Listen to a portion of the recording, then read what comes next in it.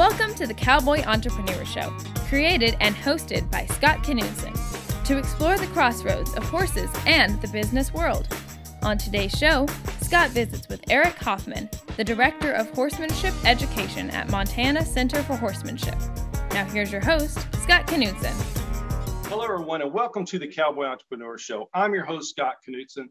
Whether you're listening to us on the radio, on KCAA, the NBC affiliate out in California, or watching our podcast on many of the different platforms, we want to welcome you. We have a great guest today.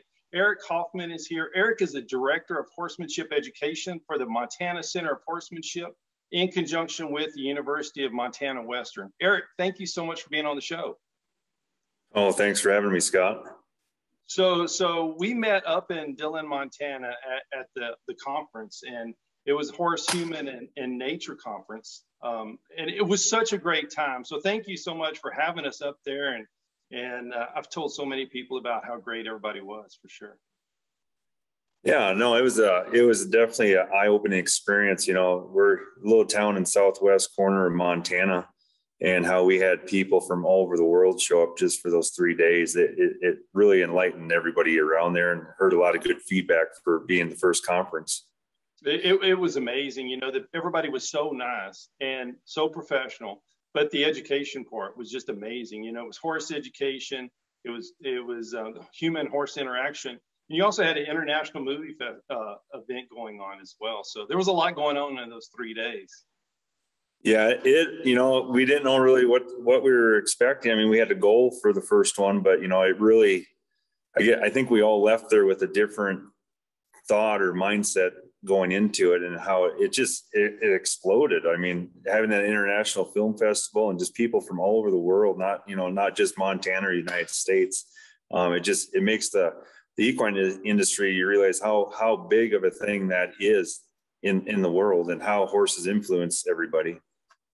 Absolutely. It was a special time for sure. And to see some of the kids that go to the university too, man, they were involved, you know, and that was really special to see.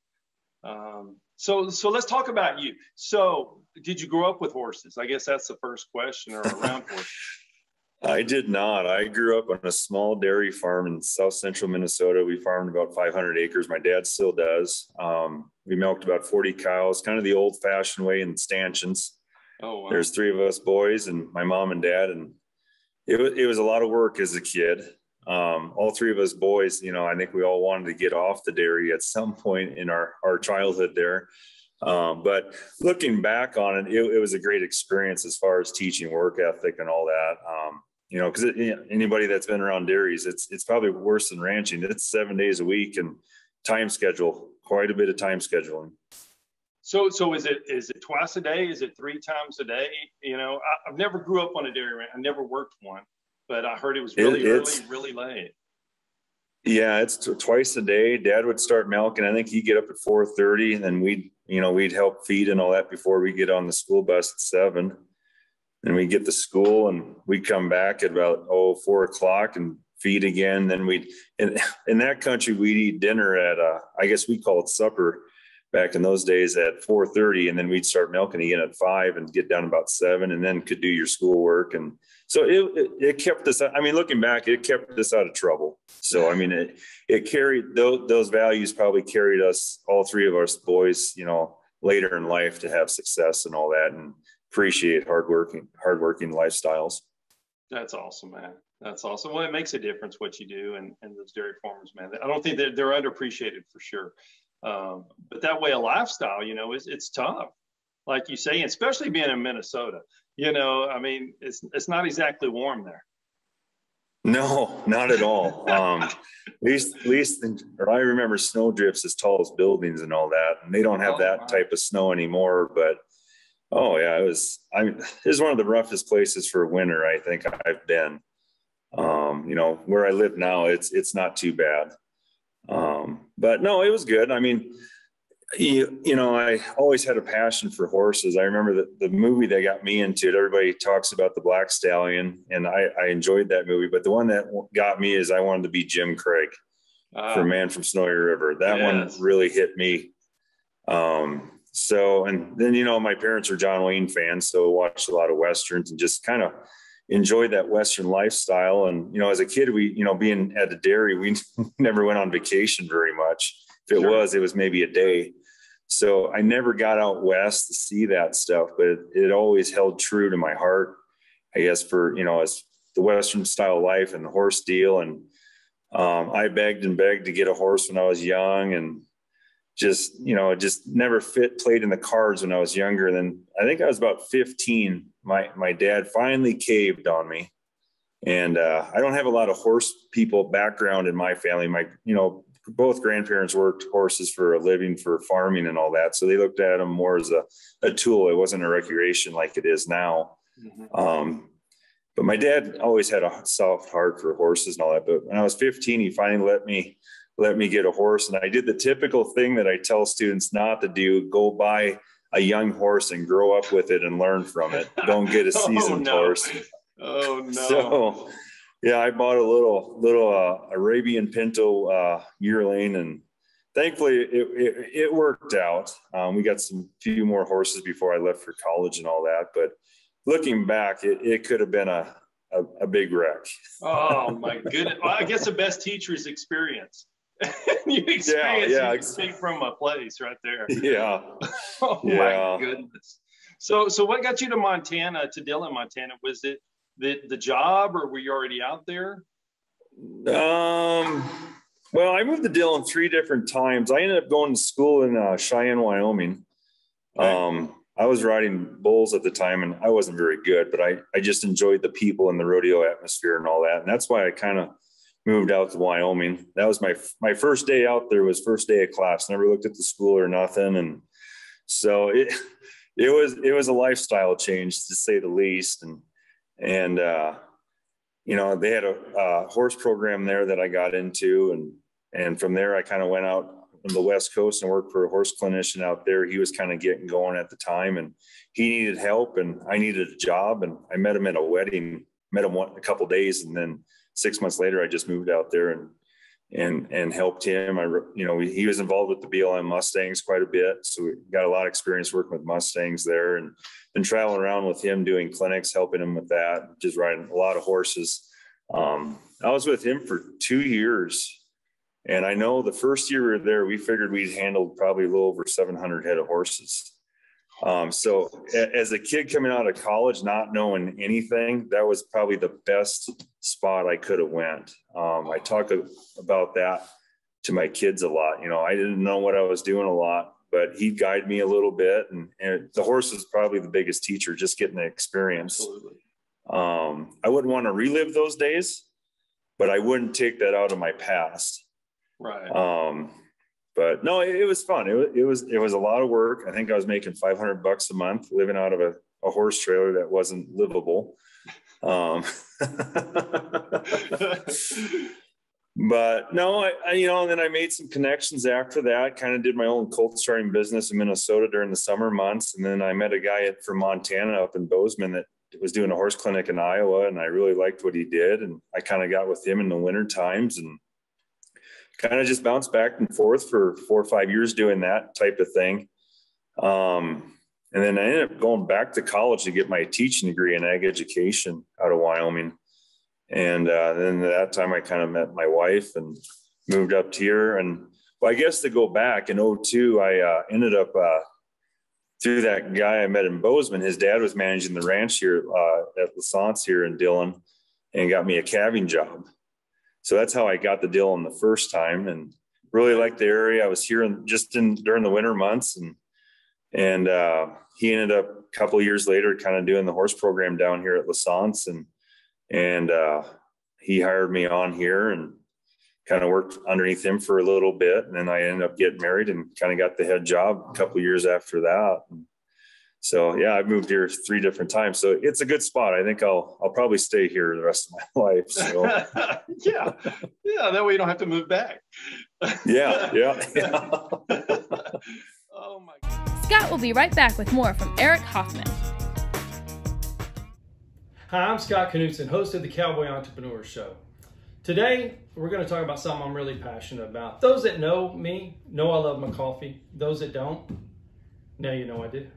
And we've been working on this for several months, and we wanted to get it just right And we don't put our name on anything unless we feel 100% certain it's the best product we can get. And we've done it. I really believe we've done it. We've created a coffee line, 13 great flavors. I'm going to show you 3 of them. We have K-Cups in all 13 flavors. Here's a Jamaican Me Crazy. It's just a really great coffee. Everyone has great logos. It has a brand, the same brand that's on our horses, our trailers. You know that brand means something, and we wouldn't put it on here if it wasn't good coffee. We have whole bean. This is a great Honduran blend, and it's a whole bean coffee. We have whole bean in all 13 flavors. And then we have a ground coffee. This is a really great one. My wife and I really like this a lot, loved it. So we named it after our daughter, Hades Glen. Everyone has the packaging and the logo of the show, our brand, and I hope you like it. I really believe you will. And we're going to have more flavors coming out soon. We're going to have the pumpkin spices, and then we're going to go to peppermint after that. And please send us your suggestions as well. You can find it at cowboyentrepreneur.shop. Think coffee shop. Cowboyentrepreneur.shop. Thank you so much.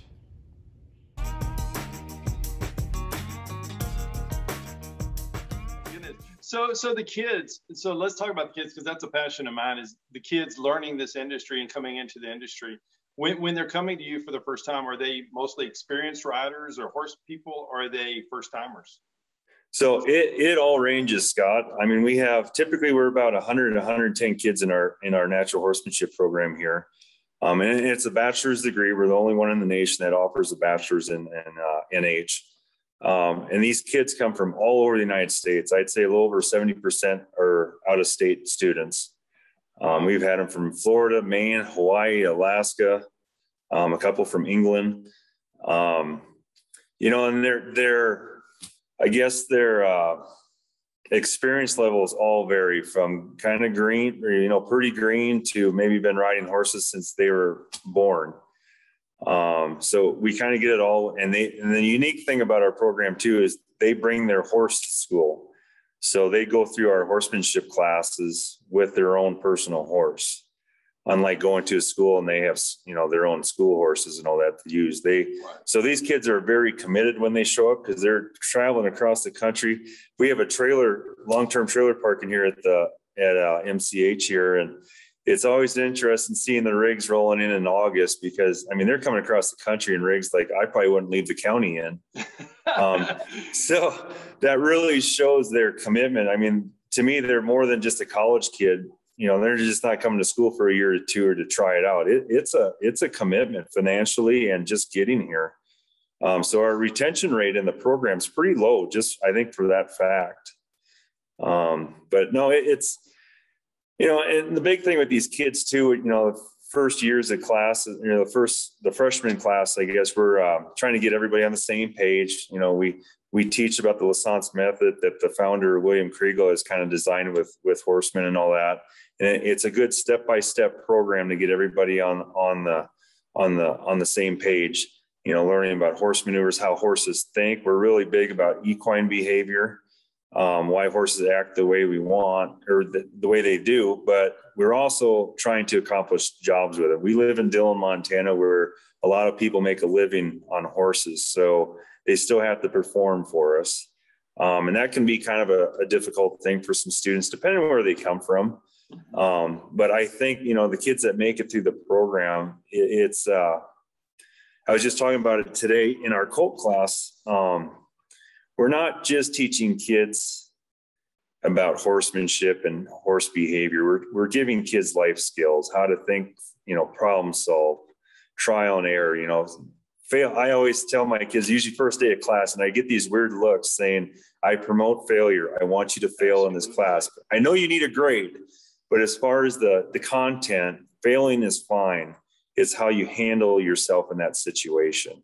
Absolutely. And I think that's the biggest things I see from and hear from our alumni of, not every kid's going to go in the equine industry leaving here. Majority do, but if they go into a different type of field, they can figure it out, and they're teachable. Yeah. Especially in today's world where everything's on cell phones. I don't even know their name. Siri can answer any question you ask. That's what they say, but I don't know. She won't talk to me, so I don't know. Oh man. But you know, and I think we talked about this at the conference too. That's the unique thing with the horse industry. That's not going to change. Horses aren't that way. You have to kind of think your way through that when you're working with horses. There's step-by-step programs that are a good beginning guide, but then you have to look at experience and gaining that and being able to read them horses. And I think we do, our program here does a pretty good job at teaching kids about behavior with horses and being able to read stuff before things happen, or why they're not crossing the creek or going in the trailer versus just trying to push them in there. I always kind of figure there's two ways to look at horses. There's a mechanical way and there's a mental side of horses. And I think you need to understand both, but if you can combine both of those, I think you have a better relationship. And that's kind of that's what we're trying to push or are known for in our program here. That's so great. And what you said about the failure, I think it's the best teacher if you let it be, for sure, because you'll remember that and you'll learn from it. And exactly. So how do you do that? I know with a clinic, you have different riding levels. There might be 10 or 15 people, but when you have a classroom of some experienced people and some that maybe aren't, different areas of the country, how do you put them all on the same page day one with the same outcome? That's tough. That's tough because you're doing assessment for your classes at the end of the year, and you have to hit class objectives every class. And so you got the academia side of the world, and that can be difficult. But I think the big thing is our classes are set up like clinics. And it really, like when we give tours to prospective students, I always tell their parents, the student success is depending on the student. We're here to help promote their growth and all that, but it's really in their hands of what they get out of the program. So if you have a kid that comes in pretty high level, a lot of times those higher level kids are missing a lot of little things. They might ride really well, but then, you get our ages, you get hurt, you got metal in your back and bones aren't working the way it is. You start looking at the little things a little more to help that. So when you can't rely on your riding ability your whole life. And that's one thing growing up too, I think for myself that I've really, it's stuck with me. My parents always talked about, we were always taught, let the adults talk, as kids stay in the back and listen. It's maybe not like that so much anymore.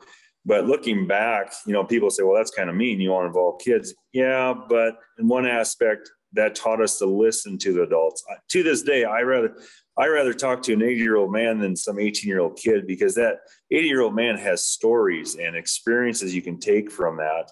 Right. And to tell you the truth, Scott, too, at 18 years old, I was pretty scared of horses. Really? I loved horses, and I still do, enjoy them, have a passion for them. But I think that really helped me kind of search a little different way. I didn't want to be confrontational with a horse because I couldn't ride that good. Right. So it made me kind of look at different aspects of doing maybe it was a little more groundwork. Like I tell kids too, when I was their age, I was doing a lot of groundwork. There's a difference between quantity versus quality. Now I maybe don't do as much groundwork, but the quality's better. Awesome. And so these kids, going back to your statement or question, I guess it can be very individual, but it comes back to how that kid wants to do it. They ask a lot of questions, they're going to get a lot out of it. They might have a task that they understand and accomplish, but then they should be asking, what more can I do with that exercise or that technique? Absolutely. And it's funny watching the growth. Like right now in the mornings, I have a second year class. So they're sophomores. They're just starting to think a little bit. Awesome. And start asking questions. I had a third year class last block, and those kids ask a lot of questions. So you can tell their mental capacity changes. They're being more aware of how that horse is operating underneath them. Their quality of questions are so much better. So it's really neat seeing the growth of those kids. Oh, I bet it's amazing to see, and you have such a big part in it. And as they're getting closer to their job or their career, getting out of school, I bet that's just an amazing feeling to see someone. And right when they get good, they leave. Oh man!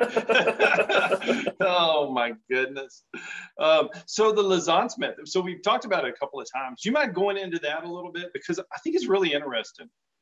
Yeah. So, William Kriegel designed that. He's got a school over in Paris, about 30 minutes of Paris. I was fortunately got to go over there and see that school. Very cool. Kind of started over there, and then he bought a place over here in Dillion, I think in 2000. But it's a step-by-step method, groundwork, and then some riding, but it really talks about, reading a horse. Why does a horse function the way they do, and it's a little bit different in Europe than here. Like a lot of people, probably a lot of viewers know. But we're trying to take that method over here to teach kids, because our demographics of our kids have changed. This is my 13th year teaching here. Not every kid has grown up with horses like myself. This would have been a great tool for me at 15 years old. Absolutely. Versus trying to figure out with a horse, and I have no idea what I'm doing. But it also, it goes back to teaching those kids how to think and read about them horses and why they're acting the way they're doing, or what they're doing. And we get those kids from France over here in the summertime to work with. They specifically come over here to work with young horses, halter breaking them and starting them. And they're very talented riders. The students he has over there, they do jumps I wouldn't even think about going over with a horse. Very accomplished riders. But as far as, they have the book knowledge and reading horses and all that. So when they come here with the young horse stuff, it kind of opens their eyes, because they really have to use what they learned over there in front of them with a young horse. Right. Because the horses we get are, they're not halter broke. They've usually been run off the mountain. So you have a danger factor going. So really reading that, those kids get pretty sharp on that by the time, just in the 3 months that they're here. And then they go back for, I think, 9 more months to get certified from their program. And then they can go, they all pretty much end up in the equine industry over there doing all sorts of things. Wow. That's almost a 2-year program coming over here in 8 months and 3 months and 8 months. So yeah. And I know, and I stay in contact with some of those students, and then I saw a bunch of them when I was over there. I mean, what they experienced here, they remember the rest of their lives. They're always talking about it. So it was like us going over to France. I mean, I'll never forget that. I mean, as soon as I got back here, I'd like to go back again. I mean, it's a great place. It's just, to me, I never left the United States until then. And, it's like, why do you want to go over there and all that?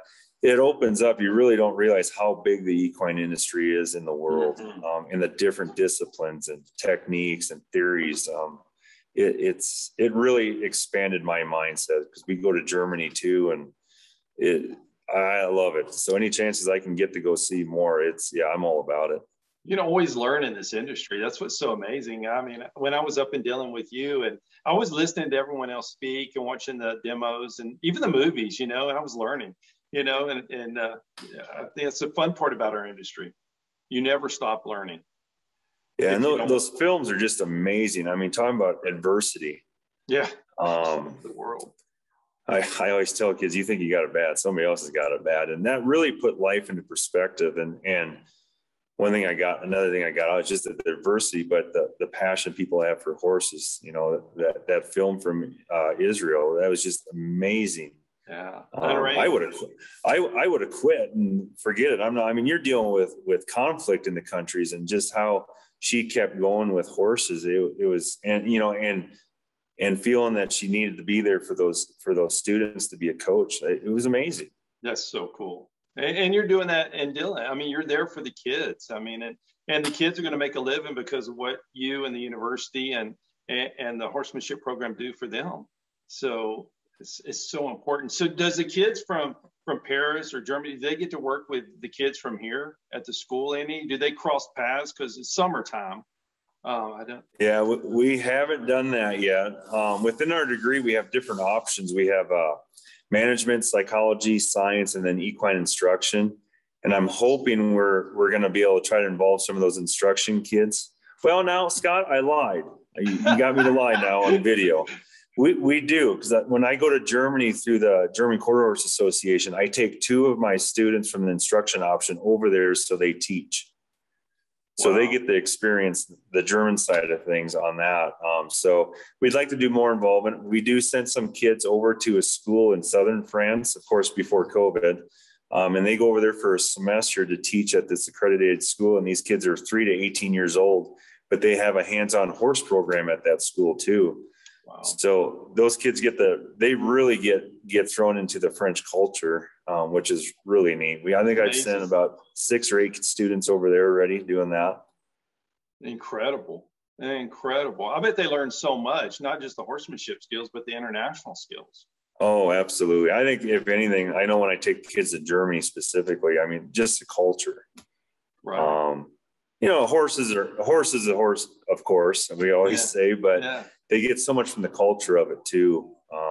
And like the people we get in those camps in Germany, I mean, they eat it up. Because I mean, they know we're coming from Dillion, Montana, so they expect cowboys and stuff like that. But then they'll find out that we do a lot of similar things as far as horsemanship as they would in an English discipline. Wow. I just had a student this morning. She rides English, and she's neat to talk to because she's like, this stuff is helping my jumping horse. Getting them quieter and more respectful on the reins, just, pressure release stuff. And I jumped on her horse today. I haven't been in an English saddle in a while. It took me a while to get on, but just the similarities. And I think that's the neat thing with our program. We're not just teaching a Western discipline. It's horsemanship. It ties into whatever field you want to go into. It's all the same. Yeah, it's so impressive that y'all did that. Y'all took that initiative to do a 4-year natural horsemanship program and the Lausanne method. So when they go across to France or to Germany, or when you do, or when they come over here, what breeds of horses are they riding over there? Is it quarter horses or is it a different breed? The Germany deal it's a lot of quarter horses. Is it? Okay. Yeah, and we go to like a lot of the reining barns and all that, a little more Western background, because it's through AQHA a little bit. But there's English, but like as far as the French students and where these kids go to southern France, there's that film. Was it the Camari horse? They talked about that native France horse. Yes. That's where they're at. They deal with a lot of those horses. Yeah, that's really. I know cool, they'll start a few of those horses there, and so they always have good stories. But the French students, they're riding big warm bloods, jumping horses, event horses, and all stuff like that. So it's a little change when they come here for the quarter horse deal. But I bet it makes them a better rider, though. Just to come over around something different, and they go back and absolutely. Sure. That's so cool. So what about colt starting? I think you said you were doing some of that just a little bit ago. Yeah, we just got done. This is our first week. So we put on a colt sale this year. It'll be April 1st and 2nd. Kind of a little unique thing, a little bit different than a lot of other colleges, but we get colts that are typically older, 2 to 3, maybe 4. I think I even got a 5-year-old this year. Really? We have right now, I got 22 colts and 19 kids in that class. We get them donated from horse producers throughout the Montana, Oregon, Wyoming, South Dakota. We get them in, halter break them, and then we'll start them under saddle. These kids come out 5 days a week, basically from now until the sale in April. And I guess our end result is they'll do a competition that Friday. We'll kind of set up a ranch riding class for them to go through and compete. And winners of that we usually do the top 5. They're winning, prizes, good quality tack, scholarship money, buckles. It's a neat deal, and we get judges to come in for it. And then the next day we sell it for, cost of the class, of course, and then scholarship money on top of that. This is our, I think, 12th year doing this class, and then our 6th year doing the sale here at Montana Center for Horsemanship. It's a neat program because those kids come out every day. Wow. I try to treat that class like a everyday job. They got to be responsible for it. It doesn't fit every student we have time schedule with their classes, or just, they just don't have the time commitment. But kind of going back to how these kids change, these kids change so much from September to April, just how tight knit they get because they're out here 5 days a week relying on each other. The neat thing too, we take them up in the mountains through the winter time. Anybody that's been in Dillion, we have a neat spot to go on the ranch there. I mean, they're crossing creeks, going up snow banks, you know, slick roads, through the trees, wildlife. It's a neat experience because a lot of those kids have never even been out of the arena with horses. Wow. Took the blinders off for sure. Yeah. Absolutely. And, you know, and these horses, where we get these horses from, they grew up in it. So it's kind of neat seeing these colts. They might only have 10 rides on them. We'll throw them in a trailer and go up in the mountains, and those colts will take care of those kids. That's because they're used to that environment. That's so cool. I bet when they come back, those kids really appreciate those horses a little bit different. You know, they got a little bit different bond after that ride. Yeah. They do. And there's, I'm not gonna lie, it's cold starting. So there's some rough days. Yeah, absolutely. But you know, that next day is going to be better, you know, so does one kid have one horse specific, or do they all take care of the group? Well, right now I'm still waiting on, I think, 4 more horses coming in. So they'll rotate around. It kind of just works itself out. And then usually semester break, I'll kind of maybe switch some horses around. Like I tell the students, the first semester is more for the kids learning and all that. And then second semester, we're trying to make a product for the public. Very cool. So if we got to kind of switch some kids around to fit a horse a little bit different, we'll do that. Some kids might not come back the second semester just because it's a little, you know, maybe they're not quite ready for it. Maybe they work on things and then try it again the following year. But I think half my class are returning kids from last year. Wow. So it's a pretty rewarding class for those, you know, because to me, it would have been perfect for me when I went to school, but it's a big time commitment. So I'm always surprised how many kids take it 2 or 3 times. I even have one student now, he's in his 3rd year and he wants to be the first student to do it all 4 years. Very cool. Good for him or her. Yeah, that's awesome. Thank you for listening to the Cowboy Entrepreneur Show. Scott will be right back with Eric Hoffman. For more information on Scott Knudsen, the Cowboy Entrepreneur, visit us online at cowboyentrepreneur.com.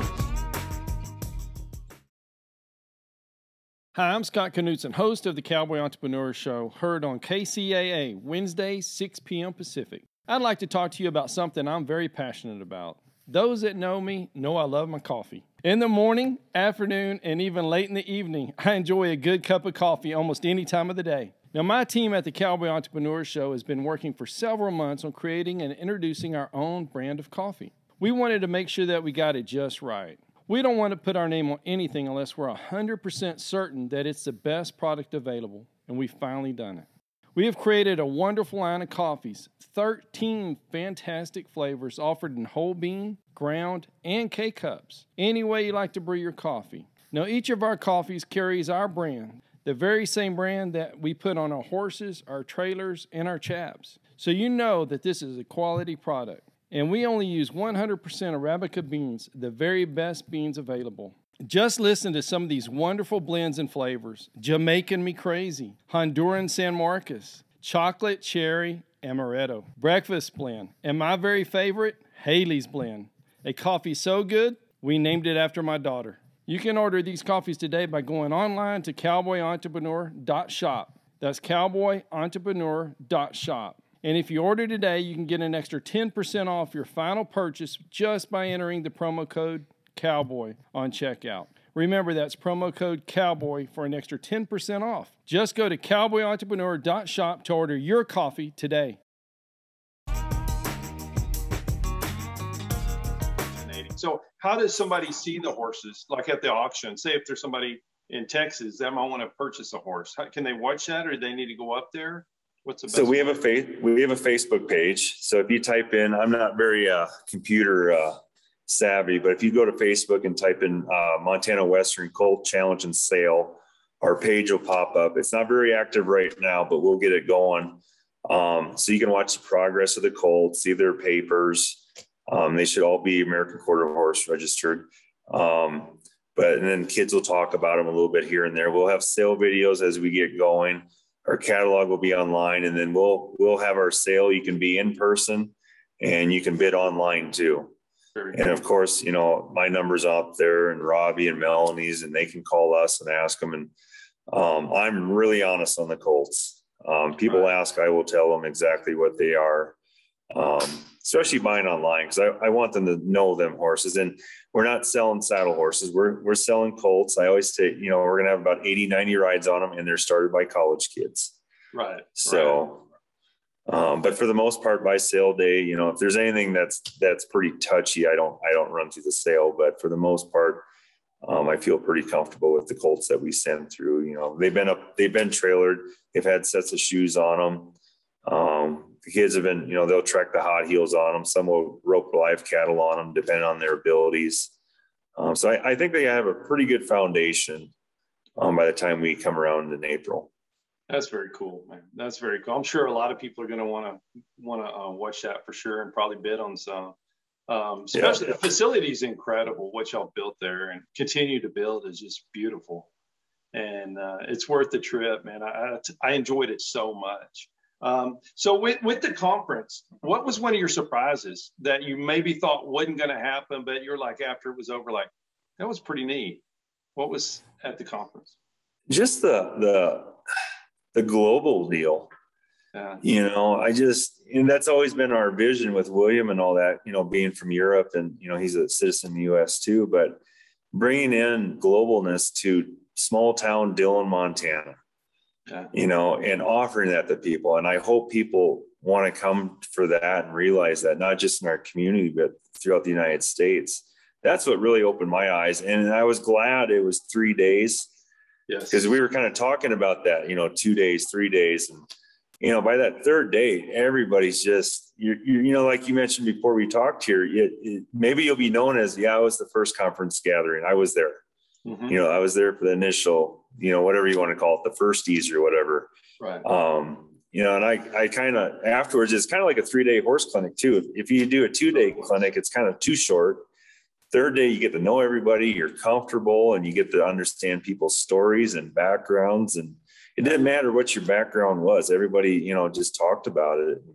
It was, that to me was the neatest thing, the international side of things. Yeah, absolutely. Everybody got along and wanted to know about what they did in the industry. And I would just kind of eavesdrop a little bit, and I was watching everybody, and it was really neat to see the camaraderie part. And and the emails I still get from it. I mean, I'm getting emails all the time. It's neat. I always have to say, well, who's this? I don't remember who this person is. I have to ask them, what was this conversation we had? Very cool. But the contacts, I think that's really neat. And that's like through our France and our Germany deal. Still, you know, the contacts are still there, and, you know, you get text messages, and so hopefully that builds. And I mean, that's our goal, you know, to build upon that first. And for our first conference, I think it was a huge success. Absolutely. You know, with the outcome, you know, the feedback we've had and all that. And I think it's just going to continue to grow. Janet Rose did a really good job. Incredible. And William, they were there to help in your team. Everybody was there smiling and working so hard. And they were long days. And everybody was just so helpful. For y'all, there was long. I couldn't imagine, you know, because y'all were working so hard planning it and having a conference. But it never showed, you know. Oh, good. The work showed, but not the tiredness or what you put into it. But the whole team was phenomenal. So it is open to the public, so people can buy tickets. And, you know, and I think that's so important. If you want to be a better horse person or get at least in the industry, that's a conference, man. That's the one to go to for sure. Yeah. And I think the big thing too, you kind of mentioned it earlier too, is to me, it's like everybody left their egos at the door. Oh, yes. Yes. There wasn't one person I bumped into that had one. Everybody was there working and wanting to be a part of it and appreciate it. It was humble. It was very servant leadership like. It was great. It was so great. And there was a lot of talented people there too. You know, it was, you know, and me growing up in the industry, I'm still a student of the industry. I want to get better, but I'm in awe of people that, you know, that I don't know something. I want to know. And everybody was just sharing ideas and how they do their events. And that was special. I mean, I felt like I was just a little fly on the wall, you know, as far as what other people brought to the table. But, you know, even, you know, what we present here is different than what a lot of people come from. And so it was just, it all intertwined very well. Absolutely. It was wonderful. So what's the plans for the conference next year? I know y'all are we're moving some stalls. Y'all are adding stalls. You're moving horses over. What's next for the program? Well, just keep fundraising so we can add on the facilities here. We just got done with our horse pastures. We moved our colt program here. So the whole natural horsemanship program, all of our classes are here at the center now. We're always, Janet's always doing fundraising trips and all that, trying to get people, to know more about MCH and the Lassance method. Conference where, we're already trying to schedule people for that, trying to do more horse demonstrations, get people involved, handling horses. That was some of the feedback we had. People wanted more of that. So we're going to try to open doors, getting, do more showing what we do and demonstrations, but then bringing in people that are involved in natural horsemanship and in any discipline. So anybody watching, if they're interested, get a hold of us. And then still incorporating the film festival. I think that's a huge asset globally, bringing the international side of things in.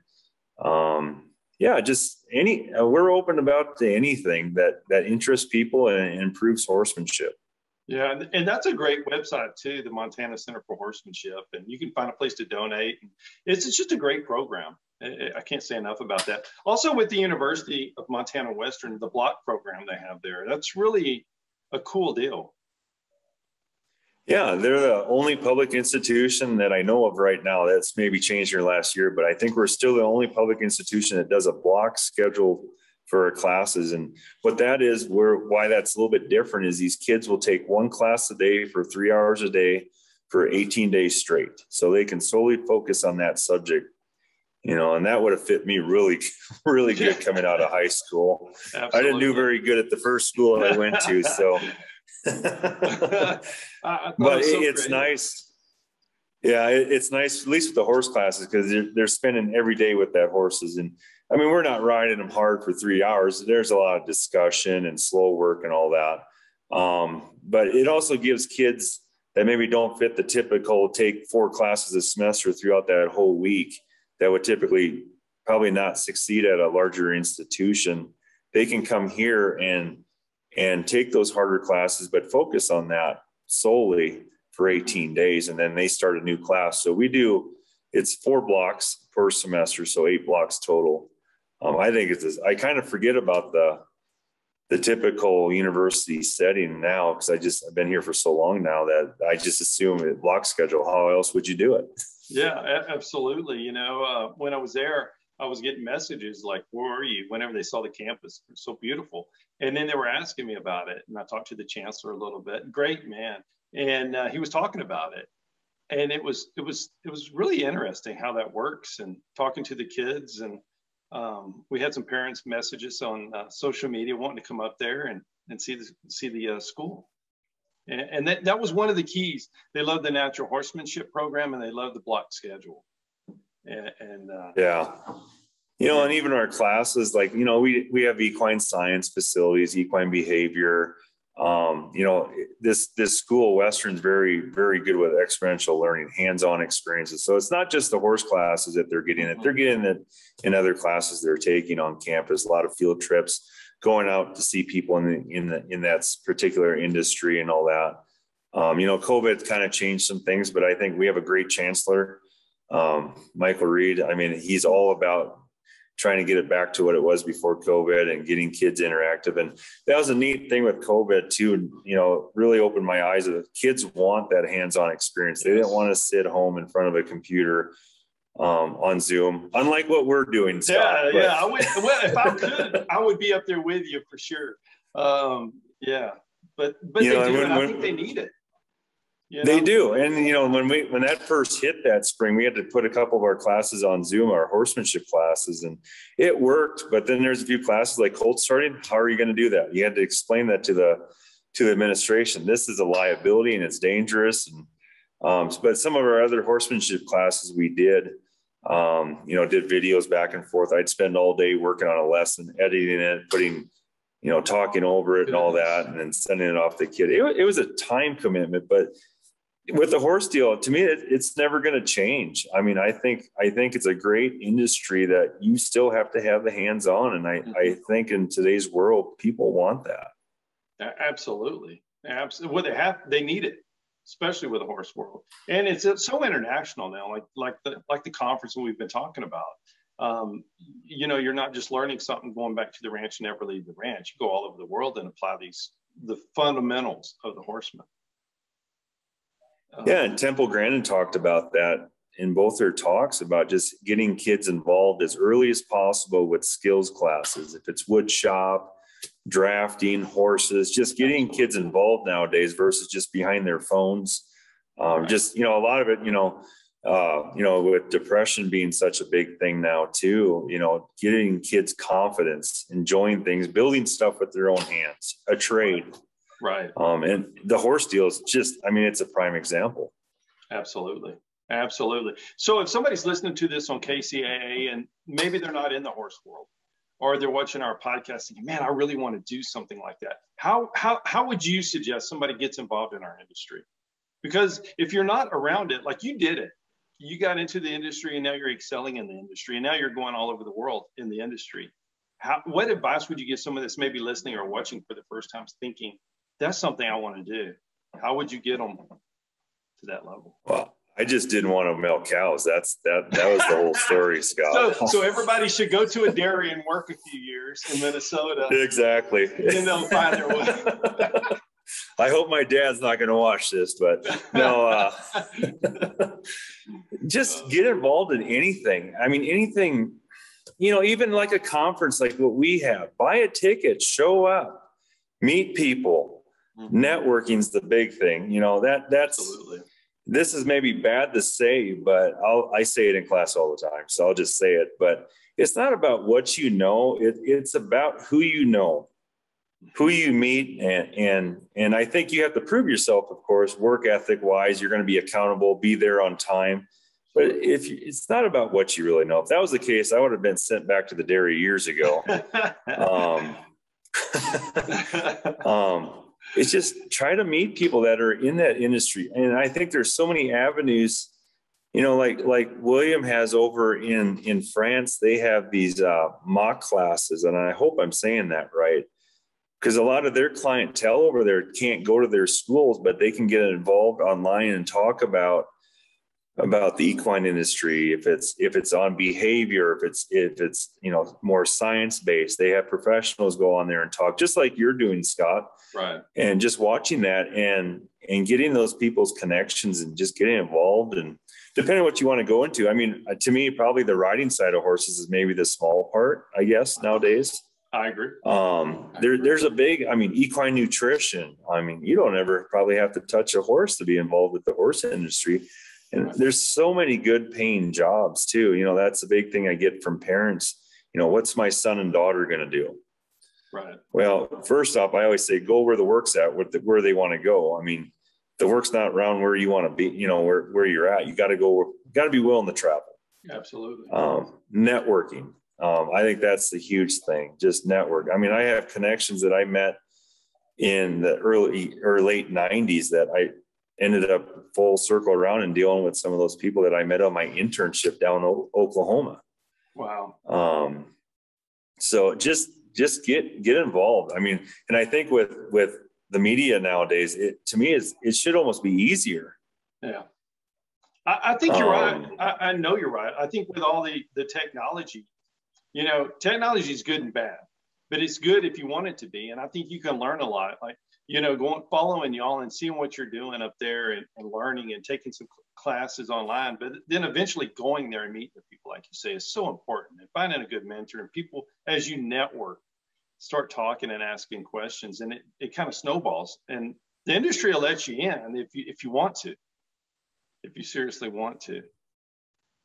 Yeah, don't be the shy. I guess maybe that's the thing too. Don't be shy. That's awesome. That's right. When I left home, I was a pretty shy kid. I mean, if you would have told me what I'm doing now, I would have said there is no way that would be happening. I mean, I was a shy little kid, but best thing I probably did was move, 12 hours away from home. And that was before cell phones. So if you needed something, you're on your own. You're right. You had to meet people and talk to people. And I think that's a lot of it. I have two really good friends of mine, and they're very successful in their businesses, but what makes them successful is they're just good with people. They're talking, and you know, and they're not afraid to say what's on their mind or hurt people's feelings, but they're honest about things. Right. And you gotta maybe have a little bit of thick skin, but to me, you gotta learn from people being honest, telling you, you know, advice and all that, and don't take it personal.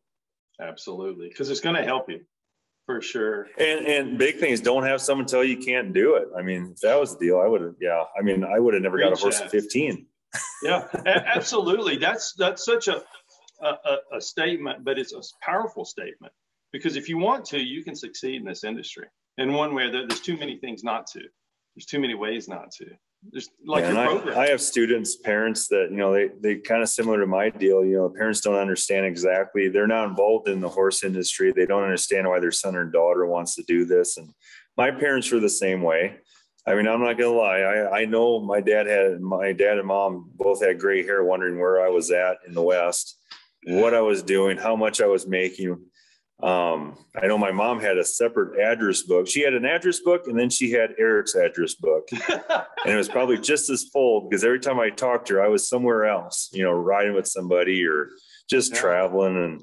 And, you know, I know that every time I would go home, which wasn't very often, they're like, what are you doing? When are you going to get real about your life? And it probably wasn't up until my mom passed away. So, I mean, she kind of didn't see where I was going fully where I am now. But when I started, I know it was my dad not too long ago, maybe 10 years ago. I was like, I understand now. I kind of understand what you want to do. How beautiful, man. That's awesome. So, and that's coming from a man that wouldn't say too much. The only time he talked is if you were doing something wrong. So that was kind of our heart to heart, I guess, moment. It wasn't a good job deal. It's just, I understand. So that meant the world to me when he said that. Absolutely. And you can't go, even if it's not the equine industry, you can't go into it worrying about money. I mean, yeah, you need money to live, I guess, but it'll pay off in the long run. You stick with it long enough, you'll start getting paid. And but you can't take money with you when you die anyway, so you might as well enjoy life. Absolutely. And what you get to do and the school gets to do is so special, you know, because you're given generational gifts. You know, and that's a special deal for sure. So you want to tell us about what you have over your right shoulder there? That's a beautiful sculpture. So William Kriegel, he's the owner of Lassance, Montana ranch south of town here, and we've had some transitions here, and he had some bronzes, and he's also the president on the board for the Montana Center for Horsemanship, also with some local businessmen here.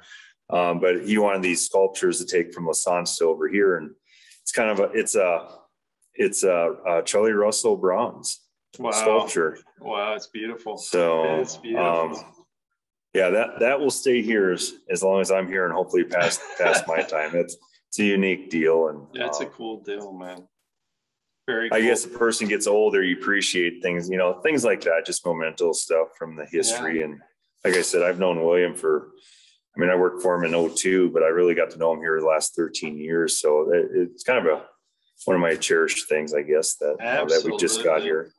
Absolutely. I didn't even know that was a talking piece, Scott, until you mentioned something. Man, it is, man. That's Charlie Russell. Charlie Russell's a big deal, man. And that's a beautiful piece for sure. That's really cool. Yeah, man, especially with Montana and the history of Charlie Russell and all that. Absolutely. Yeah, Mr. Kriegel, he worked so hard during that event. Every time I saw him, he was moving chairs or taking water bottles, and Janet was running around, and it was really cool to see. It was just great. I have learned so much from William. I mean, he's an entrepreneur in business and all that internationally. And, you know, most people, when you get done with like the conference like that, you're like, oh, we're done. We're having meetings on that last day. Hey, what are we going to do different next year already? You know, he's always building it. And I appreciate that. You know, you can always make it better. And, you know, if it's just yourself or, you know, what can you always do better? Not always just settling for, yeah, it was good. No, what can we do better for next year? Let's get on it now. So we've been having meetings for the next conference. So there has been no downtime for that. So, but it's good. If you want a high quality, you know, conference or business, you got to do that. How can you always improve yourself? And that's really stuck with me, that he's taught me as far as even business stuff he has shown me, and just attitude's the big thing. Absolutely. That's very cool. So what do you do in your downtime? I know you don't have a lot of it. Is there a hobby or something you do when you're not riding or teaching? Yeah, I kind of got into the hound hunting a little bit. Have you? Yeah, I mean, of course I have, a wife and 2 kids. So you guys, I mean, anybody with kids knows that's kind of your job. You can't be too selfish about stuff. So it's all about the kids now. But no, when I get time, I got a set of dogs I hunt lions with and chase some bears around and all that. And so it's really turned into how similar it is with the horses. I know those first years, I kind of same thing, how do you get involved with it? I got a dog and didn't know what I was doing with it. And looking back on it, I was just kind of getting in the way of it. It was bred for. I just needed to leave it alone, but you wanted to help it so much, and correlates to the horses a lot. But then I just started calling people and asking them, and some people would hang up on you, and some people, I have a really good friend in Idaho. I mean, he's pretty known for the blue tick deal, and I haven't talked to him in a couple of weeks, but usually when we're hunting, I call him every week, picking his mind, and any chance he invites me to go with, even if I don't take dogs, just to go with him. And just same deal, network, don't be afraid to just pick up the phone and call somebody. Worst thing they're going to do is hang up on you. Call them again. Yeah, absolutely. Wear them out. I thought for sure you're going to say go to Minnesota and milk cows. But you didn't. No. Dad sold the dairy after 50 years of milk, and he got rid of those cows, and he still farms. I wish I was there right now, because I haven't got really any spring planting or harvest deal. It'd be nice to do. He's 77 years old, and it'd be nice to do that one more time with him, but it's it's a tough time of year for what I do. Yeah. You're so busy. And so I guess last question. So what's next for the students? So if there's a student that wants to come up there, or they're following online, or the parents see the show or hear the show, how can they research to start getting their kids involved to come up there for school? So I would go to our department page. So if you Google University of Montana Western, get on their website, then go underneath academics, and you'll find our department page underneath equine studies. That'll get you our contact information. There's some videos on there, our online application too, which we're already getting applications in for fall of 2022. Awesome. We're pretty limited on the amount of kids we can get, but then you can call me. I'll just give you my number right now. It's 406-925-1499. Awesome. My email's on there too. I mean, that's usually what I do in the mornings, is answer emails on questions and all that. But then if you're really wanting to kind of commit and come up and see the school and see our program, you can call our admissions department and set up a campus tour. And then they usually let us know when we have a kid that's coming up for a tour for the equine program, and they'll meet with one of us and we'll show the facilities and all that. So pretty simple deal. Just kind of get up on our page and research a little bit and get a hold of us. Sounds wonderful, man. Thank you so much for being on the Cowboy Entrepreneur Show, Eric. I really appreciate it. Thanks for inviting me to come up to the conference. I loved meeting everyone up there, and I talk about that conference so much, just all the great people, plus the knowledge in the horses, but the people really stood out. It was wonderful. No, same here, Scott. Anytime, even if it's not a conference, you're kind of passing through, just stop on in. We sure will, man. I really appreciate it. And thank you to everyone that's listened to our show on KCAA out in California, on the NBC affiliate, and also watching our podcast, The Cowboy Entrepreneur Show, on all of our platforms. Thank you so much for watching and listening with Eric Hoffman. Thank you. Thanks, Eric. Thank you. Thank you, Scott. Thank you to all the great sponsors of the Cowboy Entrepreneur Show.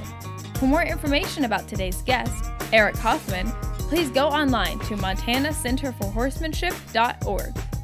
If you or your business is interested in being a sponsor of the Cowboy Entrepreneur Show, please call our office at 830-992-1786 or visit our website, cowboyentrepreneur.com.